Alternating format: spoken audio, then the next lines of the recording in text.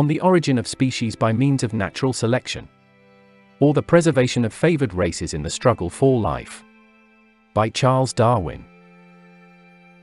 If you are returning to the Classic Masterworks channel, welcome back. If you are new, please don't forget to like and subscribe and hit the bell notification so that you will be made aware of our latest content. And now, on with the story. Chapter 2. Variation under Nature. Variability. Individual differences. Doubtful species. Wide-ranging, much diffused, and common species vary most. Species of the larger genera in any country vary more than the species of the smaller genera. Many of the species of the larger genera resemble varieties in being very closely, but unequally, related to each other, and in having restricted ranges.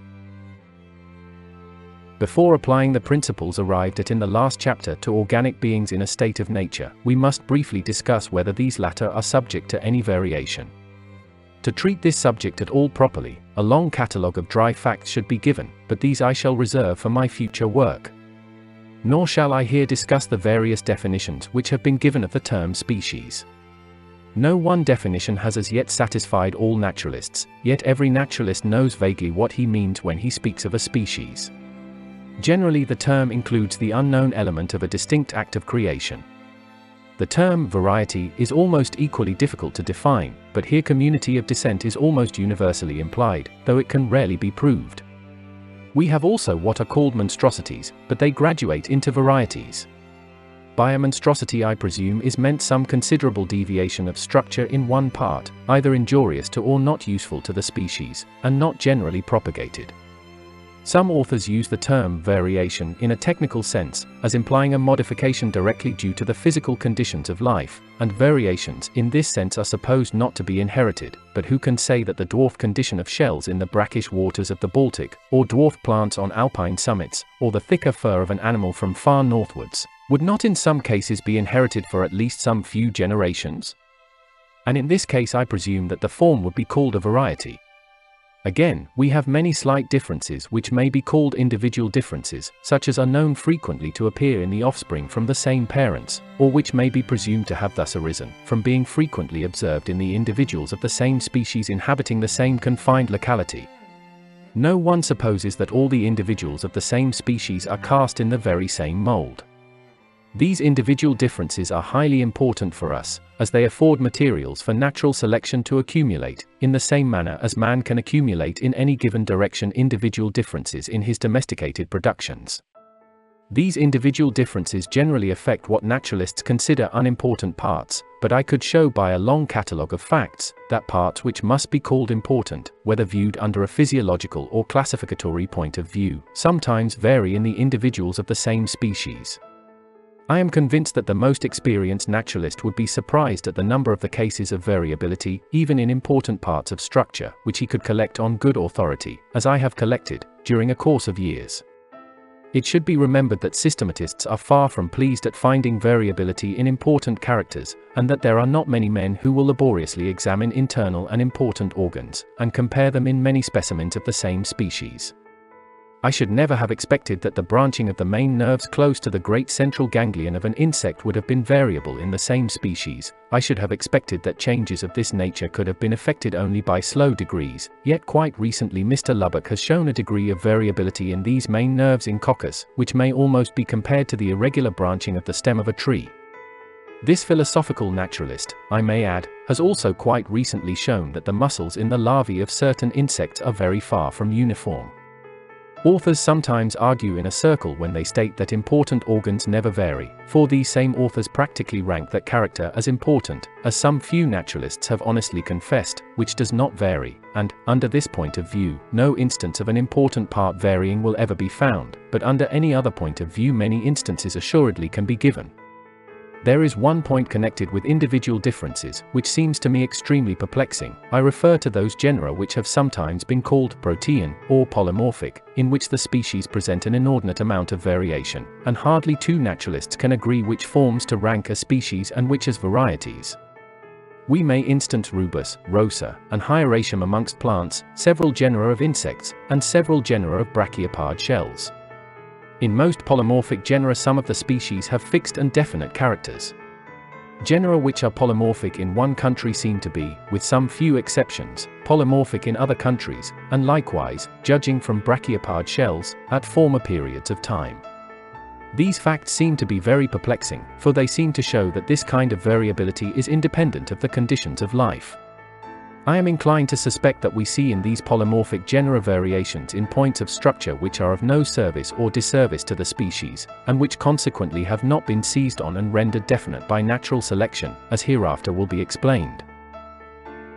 Those forms which possess in some considerable degree the character of species, but which are so closely similar to some other forms, or are so closely linked to them by intermediate gradations, that naturalists do not like to rank them as distinct species, are in several respects the most important for us. We have every reason to believe that many of these doubtful and closely allied forms have permanently retained their characters in their own country for a long time, for as long, as far as we know, as have good and true species. Practically, when a naturalist can unite two forms together by others having intermediate characters, he treats the one as a variety of the other, ranking the most common, but sometimes the one first described, as the species, and the other as the variety. But cases of great difficulty, which I will not here enumerate, sometimes occur in deciding whether or not to rank one form as a variety of another, even when they are closely connected by intermediate links, nor will the commonly assumed hybrid nature of the intermediate links always remove the difficulty. In very many cases, however, one form is ranked as a variety of another, not because the intermediate links have actually been found, but because analogy leads the observer to suppose either that they do now somewhere exist, or may formerly have existed, and here a wide door for the entry of doubt and conjecture is opened. Hence, in determining whether a form should be ranked as a species or a variety, the opinion of naturalists having sound judgment and wide experience seems the only guide to follow. We must, however, in many cases, decide by a majority of naturalists, for few well-marked and well-known varieties can be named which have not been ranked as species by at least some competent judges. That varieties of this doubtful nature are far from uncommon cannot be disputed. Compare the several floras of Great Britain, of France or of the United States, drawn up by different botanists, and see what a surprising number of forms have been ranked by one botanist as good species, and by another as mere varieties. Mr. H. C. Watson, to whom I lie under deep obligation for assistance of all kinds, has marked for me 182 British plants, which are generally considered as varieties, but which have all been ranked by botanists as species, and in making this list he has omitted many trifling varieties, but which nevertheless have been ranked by some botanists as species, and he has entirely omitted several highly polymorphic genera. Under genera, including the most polymorphic forms, Mr. Babington gives 251 species, whereas Mr. Bentham gives only 112, a difference of 139 doubtful forms. Amongst animals which unite for each birth, and which are highly locomotive, doubtful forms, ranked by one zoologist as a species and by another as a variety, can rarely be found within the same country, but are common in separated areas. How many of those birds and insects in North America and Europe, which differ very slightly from each other, have been ranked by one eminent naturalist as undoubted species, and by another as varieties, or, as they are often called, as geographical races? Many years ago, when comparing, and seeing others compare, the birds from the separate islands of the Galapagos archipelago, both one with another, and with those from the American mainland, I was much struck how entirely vague and arbitrary is the distinction between species and varieties. On the islets of the Little Madeira group there are many insects which are characterized as varieties in Mr. Wollaston's admirable work, but which it cannot be doubted would be ranked as distinct species by many entomologists. Even Ireland has a few animals, now generally regarded as varieties, but which have been ranked as species by some zoologists. Several most experienced ornithologists consider our British red grouse as only a strongly marked race of a Norwegian species, whereas the greater number rank it as an undoubted species peculiar to Great Britain. A wide distance between the homes of two doubtful forms leads many naturalists to rank both as distinct species, but what distance, it has been well asked, will suffice? If that between America and Europe is ample, will that between the continent and the Azores, or Madeira, or the Canaries, or Ireland, be sufficient?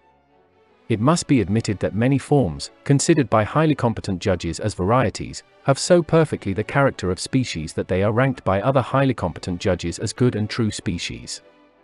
but to discuss whether they are rightly called species or varieties, before any definition of these terms has been generally accepted, is vainly to beat the air. Many of the cases of strongly marked varieties or doubtful species well deserve consideration, for several interesting lines of argument, from geographical distribution, analogical variation, hybridism, etc., have been brought to bear on the attempt to determine their rank. I will here give only a single instance, the well-known one of the primrose and cowslip, or Primula veris annulata.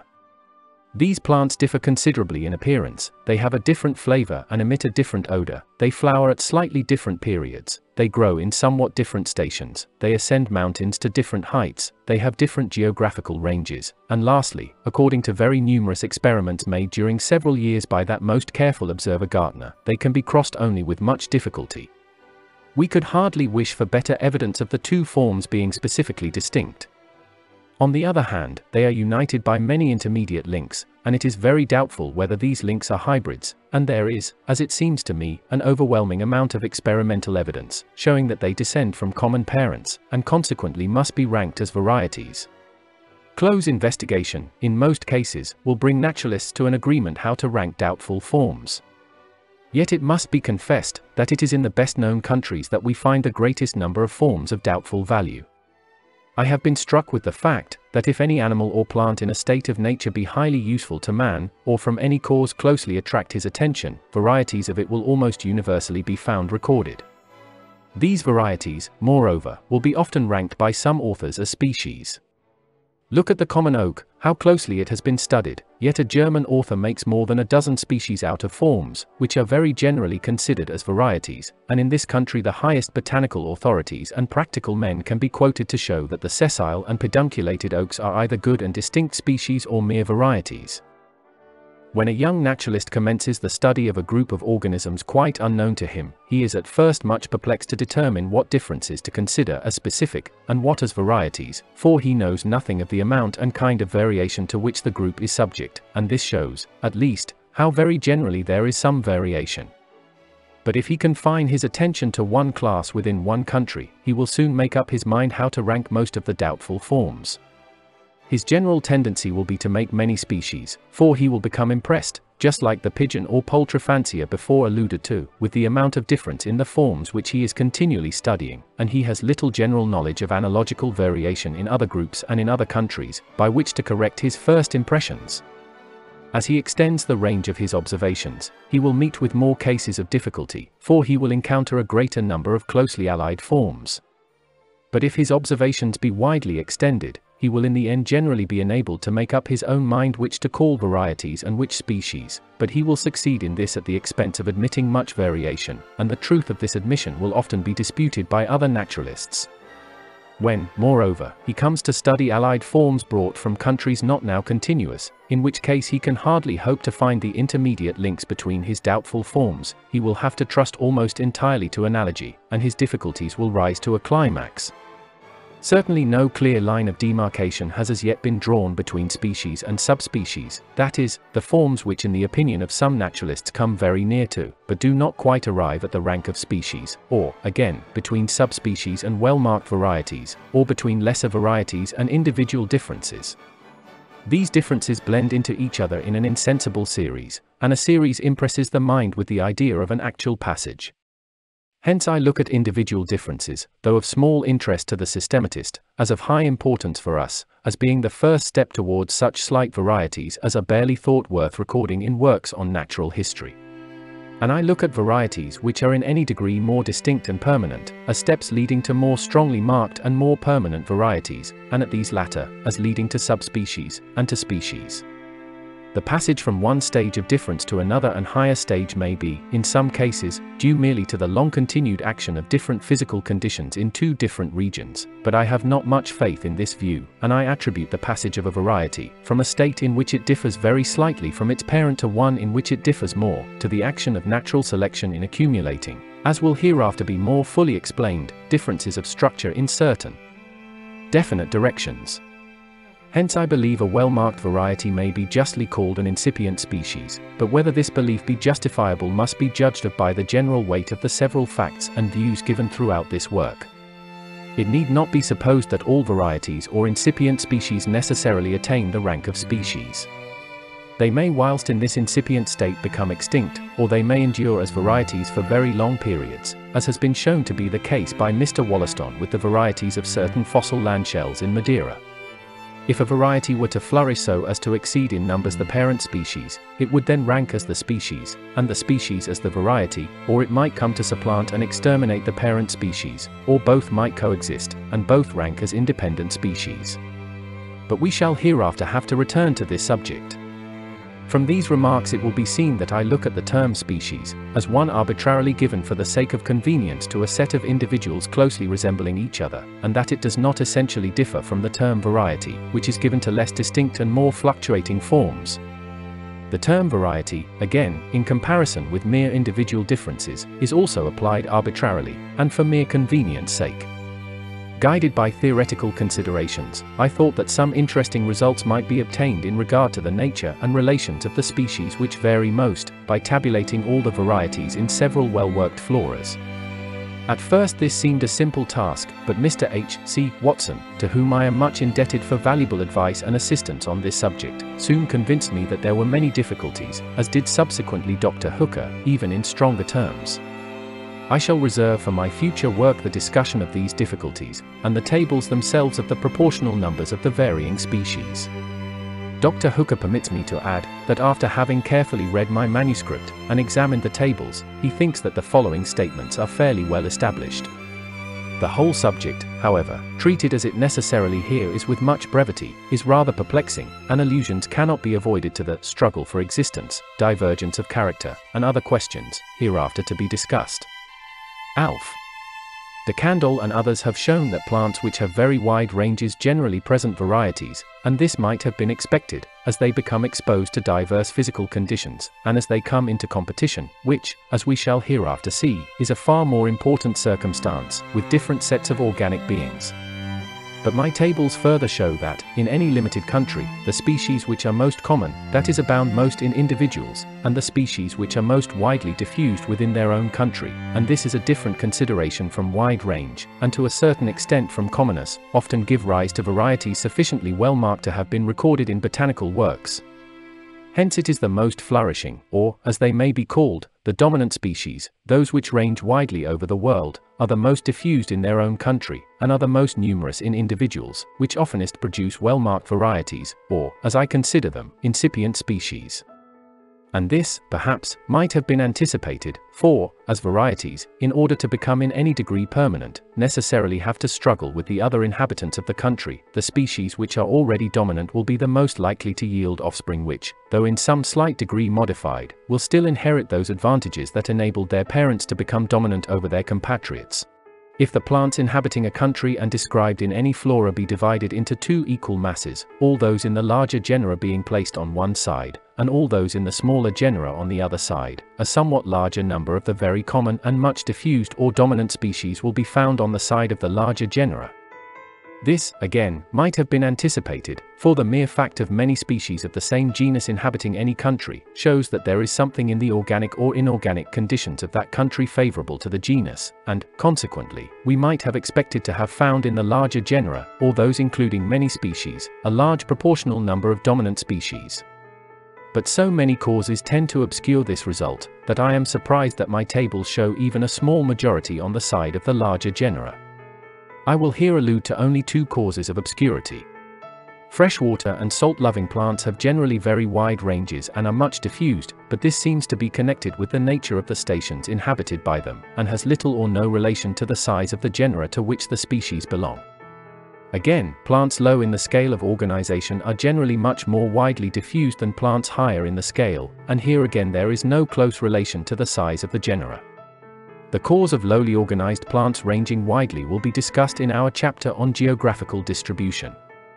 From looking at species as only strongly marked and well-defined varieties, I was led to anticipate that the species of the larger genera in each country would oftener present varieties than the species of the smaller genera, for wherever many closely related species, i.e. species of the same genus, have been formed, many varieties or incipient species ought, as a general rule, to be now forming. Where many large trees grow, we expect to find saplings.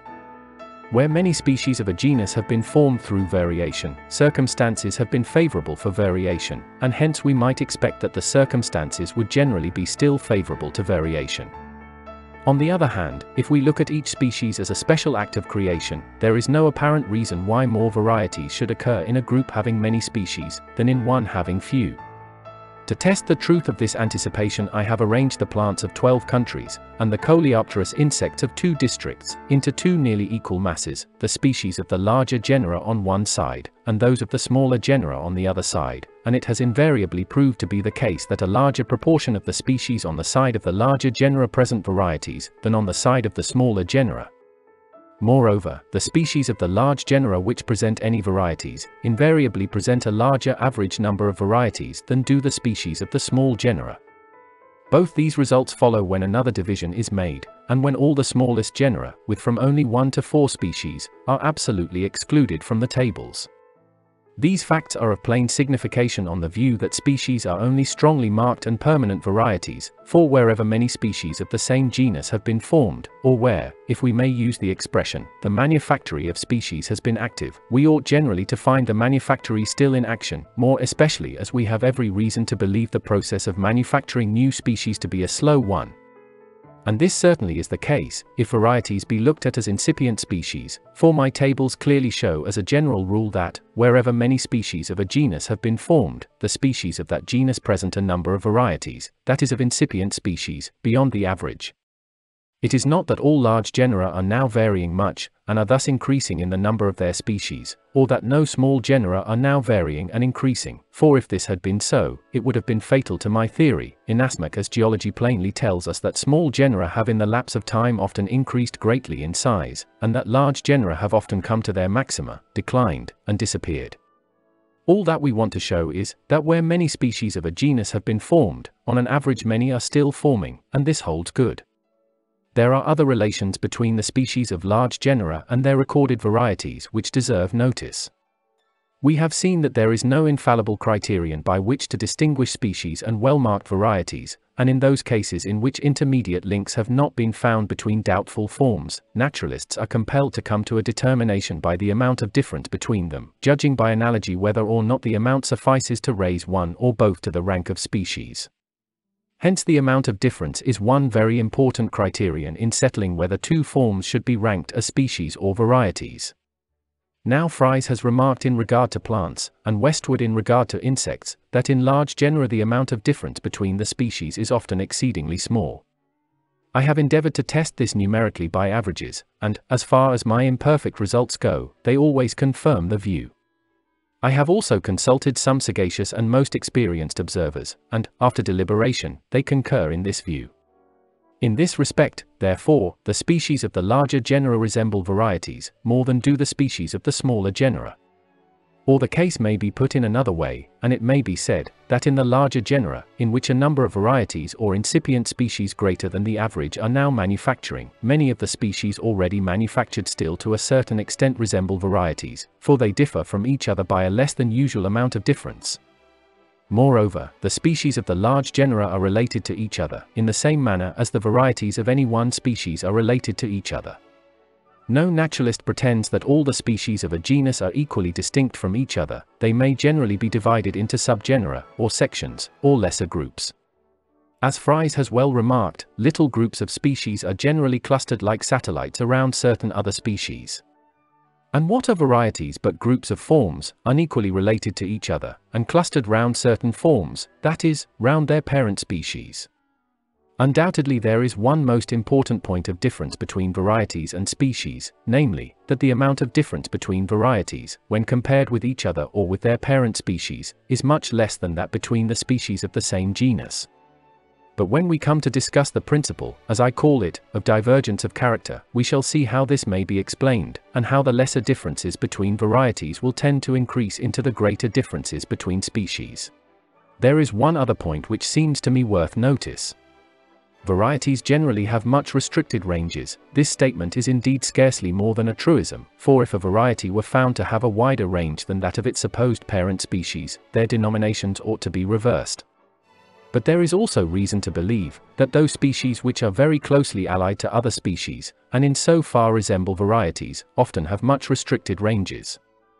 For instance, Mr. H. C. Watson has marked for me in the well-sifted London Catalogue of Plants, 4th edition, 63 plants which are therein ranked as species, but which he considers as so closely allied to other species as to be of doubtful value. These 63 reputed species range on an average over 6.9 of the provinces into which Mr. Watson has divided Great Britain. Now, in this same catalogue, 53 acknowledged varieties are recorded, and these range over 7.7 provinces, whereas the species to which these varieties belong range over 14.3 provinces. So that the acknowledged varieties have very nearly the same restricted average range, as have those very closely allied forms, marked for me by Mr. Watson as doubtful species, but which are almost universally ranked by British botanists as good and true species. Finally, then, varieties have the same general characters as species, for they cannot be distinguished from species, except, firstly, by the discovery of intermediate linking forms, and the occurrence of such links cannot affect the actual characters of the forms which they connect, and except, secondly, by a certain amount of difference, for two forms, if differing very little, are generally ranked as varieties, notwithstanding that intermediate linking forms have not been discovered, but the amount of difference considered necessary to give to two forms the rank of species is quite indefinite. In genera having more than the average number of species in any country, the species of these genera have more than the average number of varieties. In large genera the species are apt to be closely, but unequally, allied together, forming little clusters round certain species. Species very closely allied to other species apparently have restricted ranges.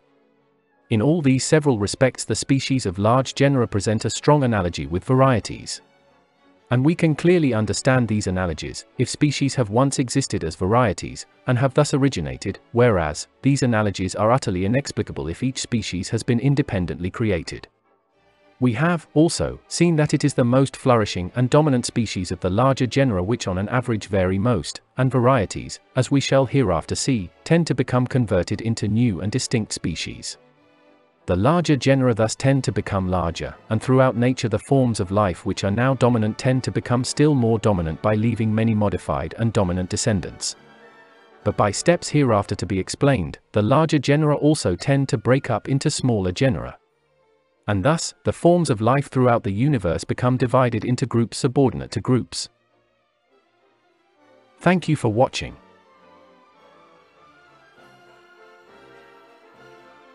If you are returning to the Classic Masterworks channel, welcome back. If you are new, please don't forget to like and subscribe and hit the bell notification so that you will be made aware of our latest content.